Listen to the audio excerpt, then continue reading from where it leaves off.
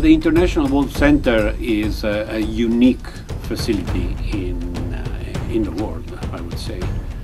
There are many wolf conservation centers in North America, in Europe, even in Asia, but none of them is like the International Wolf Center. The work of the International Wolf Center is critical because it provides a source of unbiased information about wolves, wolf management, wolf biology. Where you deal with facts, scientific facts, remove the myths and the superstitions surrounding a species. I think something like this is very important. It's critical for clarifying what the key bits of information are that we need to make decisions that are based on science to promote wolf conservation.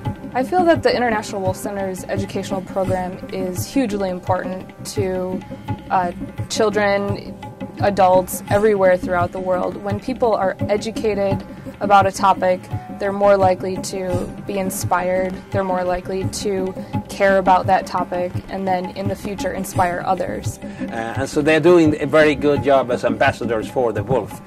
So any support for them is important also for the survival and the thriving of the wolf.